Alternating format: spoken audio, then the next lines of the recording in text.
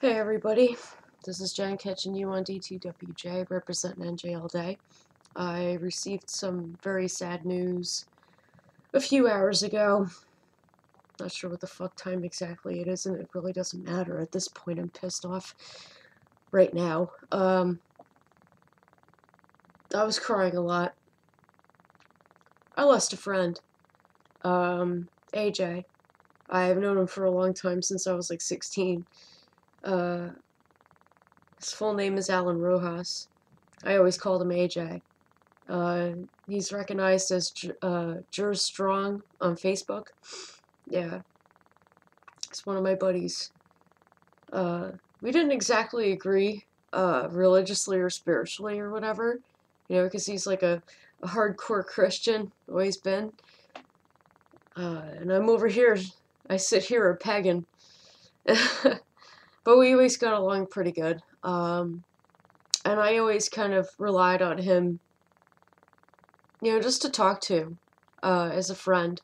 I would have, like, really honest, heartfelt conversations with him about shit. And, there was not one, excuse me, I'm gonna try real hard not to. There was not one time that he shrugged me off or told me that he was too busy. There was not one time that he didn't listen or respond or, like, take the time out to help me through something. And he didn't do it in such a way that was, like, oppressive or extremist or anything like that. He was just there for me because he knew where I was coming from. And that in itself, right there, excuse me, is unconditional love. Yeah, I am. Damn, man. I'm trying real hard not to, like I can't. But it's the truth. That right there is unconditional love. If you have one friend in your lifetime, okay, that seems different from you. I can't believe I'm doing this shit. I hate crying. That is there for you, regardless. That takes time out to listen to you, to care about you, to feel your pain, and to feel you out of that pain, to help you with it, to get you up, to lift you up and not look down on you. That's unconditional love. I don't have too many friends that are capable of that. He was one of them. I'm sorry. I'm trying so hard not to. I don't want you to cry now. Don't start that shit. But I just found out today, literally today, in like the wee hours of the morning, my friend Sean Conroy, reposted some shit that he posted. I was like, oh, that's really cool. So I went over to his wall, not Sean, AJ's wall, to see what he was up to, because I recently invited him to an event that he said he was going to, and I'm pretty sure he showed up. He's always been that go-getter, Yeah, he showed up. I know he did. Anyway. And then I went over to his wall to find all this shit. Not shit, but, all these things posted up, by everybody who knows him. Like, oh my God, I can't believe it. You're gone. And I'm like, this is bullshit. At first I was like, this is bullshit, okay, because I just talked with him, like, last week. I was like, man, I just talked to him last week. This is some fucking bullshit, right? Don't tell me this. You know what I mean? Like, everybody was just posting on his wall.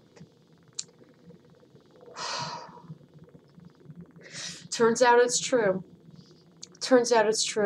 He's no longer in earthly form.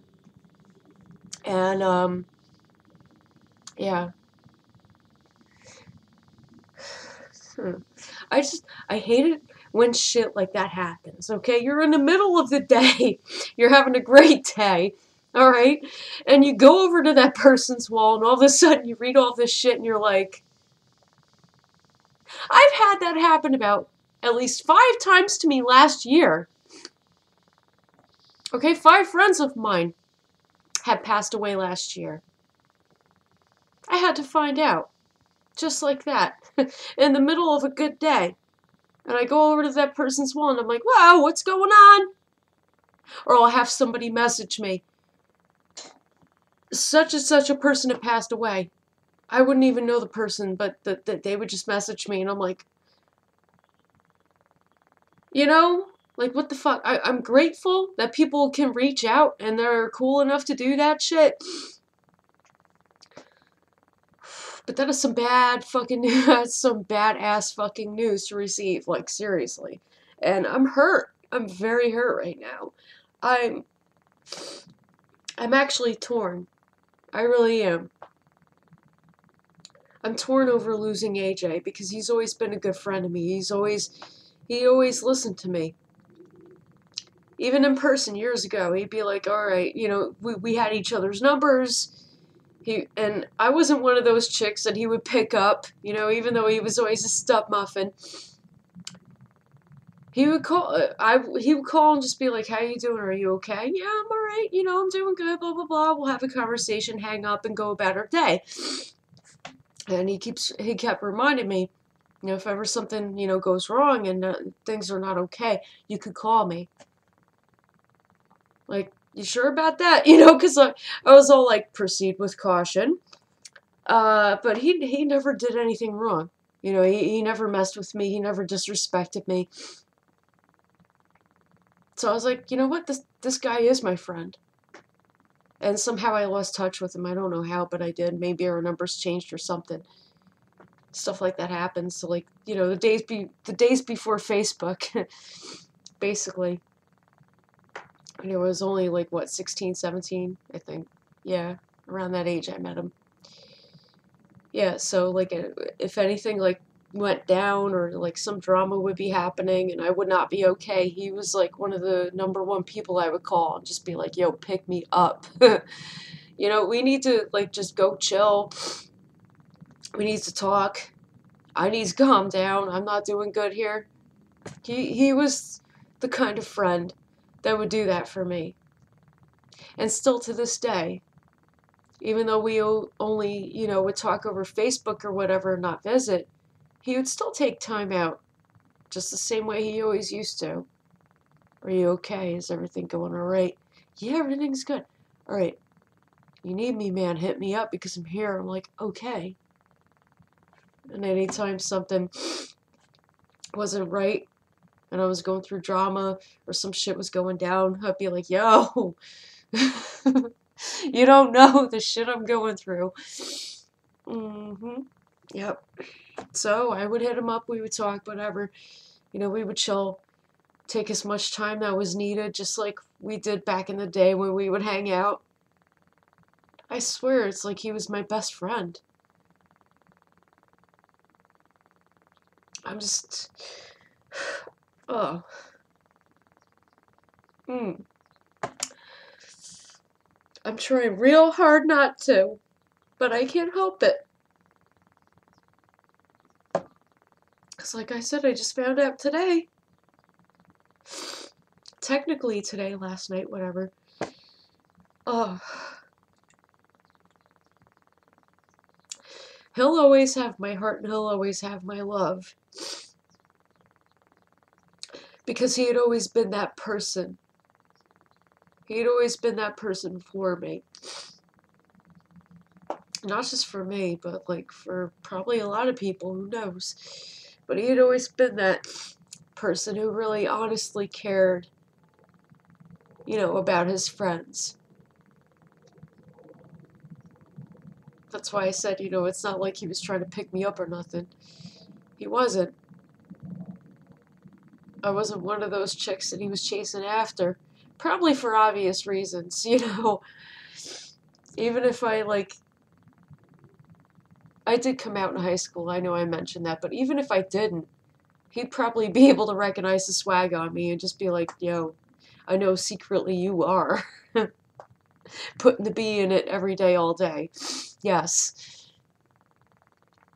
And he's not you know, he was never the type to, like, push himself on you or anything like that. Like, he was always a perfect gentleman.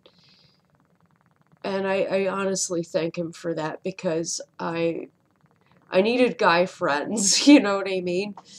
I really did, like, just people to understand me. Because I would go through a lot of shit, and I needed people to be there for me. And he's one of those that had always been there for me. Back then and now.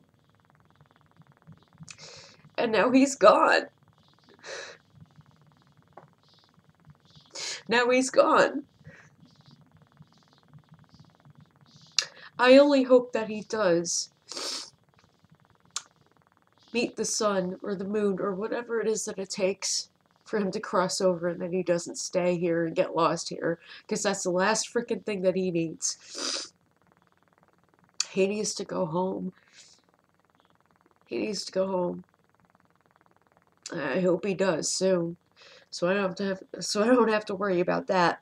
Ugh. I love him. I'll always love him. He's honestly one of the best friends I've ever had.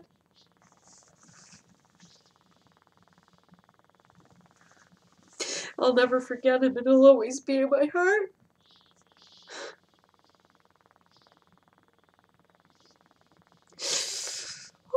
I know it.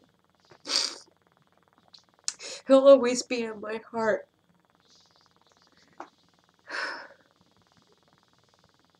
And not in the way that it's going to tear me down or keep me depressed or anything like that. No.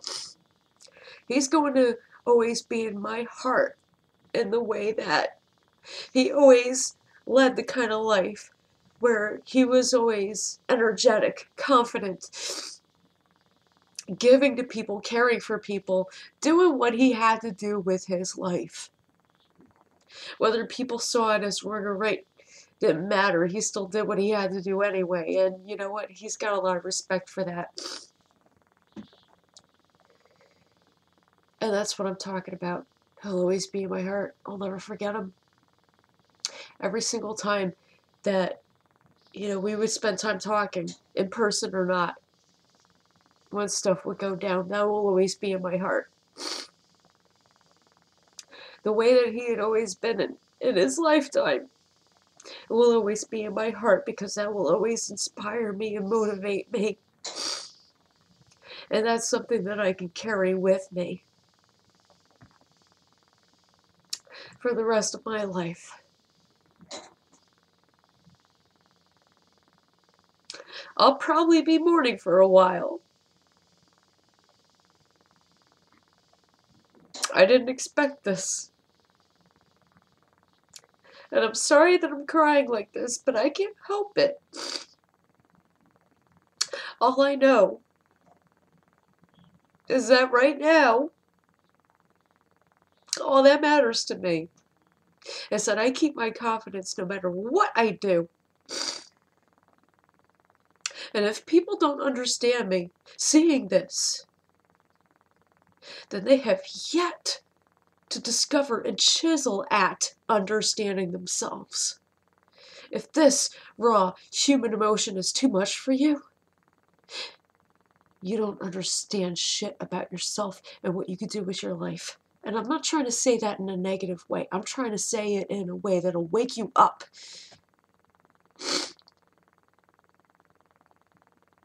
Because one day, you're going to regret ever not feeling, being selfish, not caring. We're living in a day and age right now, in a selfish society, to where people inconvenience each other, and if they're not happy with the results of that, they get all pissy and iffy and are all like, well, I made an effort, why am I gonna, I don't know, ship across an ocean if you can't jump over a puddle, quote unquote? Well, probably because you're selfish and you need to get the hell over that. You need to learn how to be human again. And once you could do this, then you could be all about this. You know what I mean? Yourself. You could be all about it. You can start to feel it out and bring it out.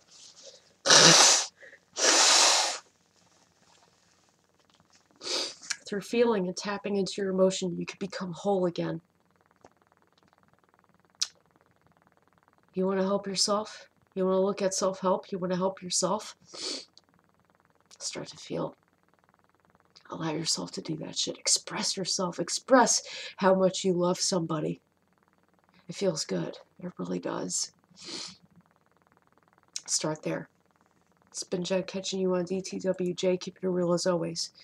AJ. Ellen Rojas. Rest in peace and fly with freedom, brother. I love you. Blessed be. You'll always be in my heart, I promise.